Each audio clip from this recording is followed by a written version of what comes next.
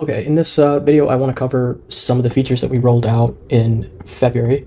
We've accomplished quite a bit, and there's been a huge rollout of things that have happened, and I'm pretty sure, folks are not catching everything that we're doing because we're moving at such a rapid pace. So one of the first things we've done is to add sections. So we'll just call this new sections demo, and if I add a couple of symbols to this watch list, you'll see that we have added the ability for you to add a section. One way to add a section right now is to hover in the middle of two rows. You click this plus and the section's added. We give it a default name of section 1, and I can say these are my ETFs, right? And if I wanted to add another section, and I could say these are my stocks, right? Equity stocks, and I could place that above here. So we've added sections to the platform. It allows you to segment your watch list. One of the good examples that I have and how I use it is I segment my high volume list with HVEs being separated from HVIPOs and HV1s. These are just acronyms that I use within my high volume watch list to segment it out with the highest volume ever, highest volume since IPO, etc. Next is we made a small update to the UI for holdings.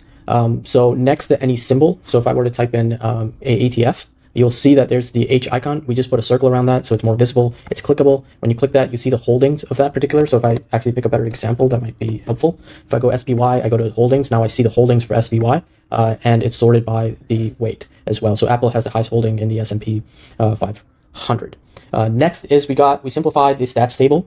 So if I click Apple, stats table will now only show acceleration data. We used to have these pink and blue lines, which made the experience kind of confusing. So we simplified that. Now you'll only see acceleration. The positive movement of quarterly EPS and sales will be highlighted by this blue line if it's accelerating fast. Some other updates we made is we improved the logic of our alerts. So now when you set gap up alerts and you have a trend line alert or a price alert and price gaps above, it triggers really, really fast. So we improve the speed of that, and we also improve the logic of it so that you receive alerts right away. A couple of new data points to highlight as well. So if I go to this, we added run rate 5-day and 10-day, and we also added relative strength phase. So relative strength phase is shows you stocks that have been outperforming the S&P 500 on an average 21-day basis or more. And if a stock is in a relative strength phase, it's outperforming the markets. Those are the stocks that you want to be involved in. You could add it as a column to your screener, or you can also add it as a screenable data point as well to show you stocks that are only outperforming the market. So this is a really nice calculation as well. We also added guidance data. So we added quarterly guidance, company guidance data, annual guidance data, sales guidance as well. So both EPS and sales guidance data were added to the platform.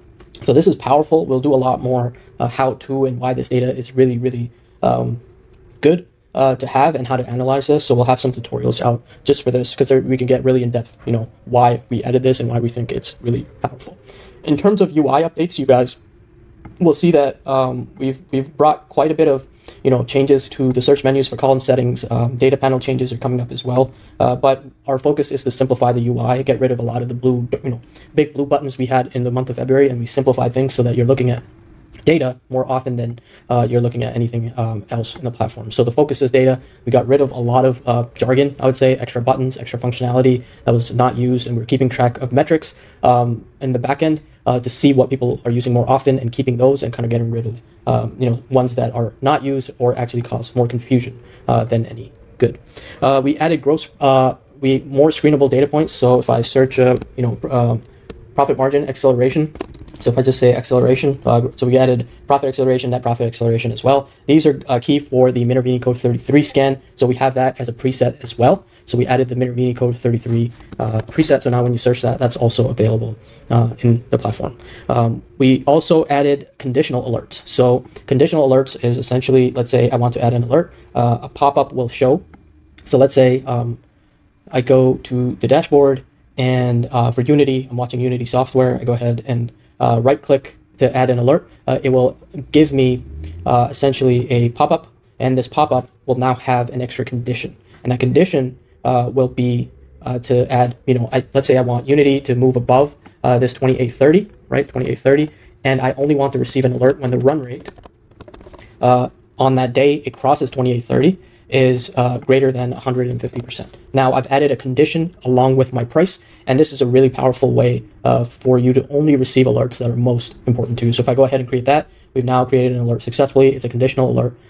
If I go to my watch list and my alerts tab, I will see that alert right here for Unity. If I go ahead and edit it, it will say that, you know, this is the alert that I set. The UI has also improved. So edit alert, you can toggle it on and off. You can trash it, the duration, set it forever. And we're working on adding multiple conditions to the alerts module. We have extensive alert updates that will be released in March itself. So we're moving alerts to be a global functionality into a notification center, and ability to add multiple alerts, ability to add alerts on a watch list instead of a symbol, and then ability to have multiple conditions, and also the first condition being any condition that you want. Doesn't have to be price necessarily.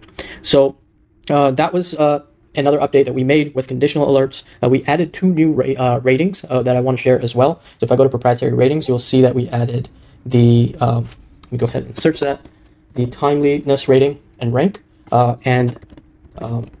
These 2 are available in the platform as well. These were heavily requested by users.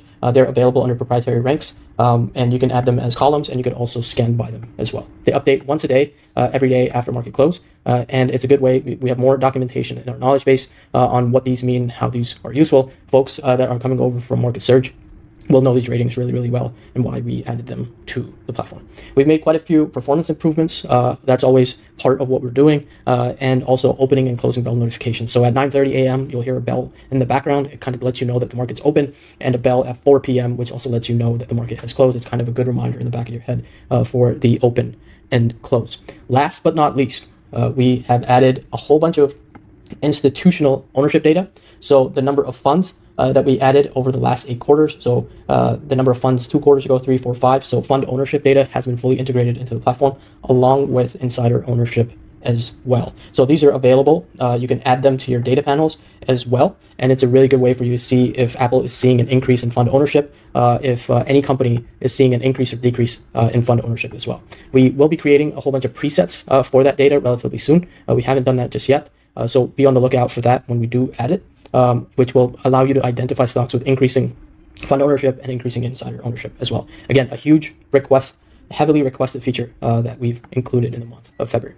So that was everything that we've accomplished. That's quite a bit. We had 4 major updates in the month of February.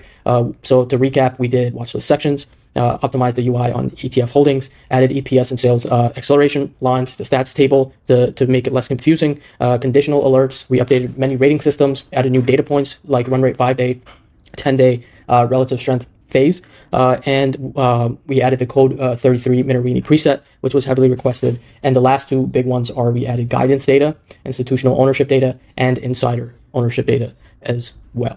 So with that, let me know your thoughts and what you want to see us work on in the month of March and April, and what you feel should make it to the platform next. We're heavily, looking for feedback, suggestions, ideas, and making Deepvue the platform and the only platform that you need for the markets. So with that, I will see you guys in the next recap video. Thanks so much for watching, and I hope this was helpful.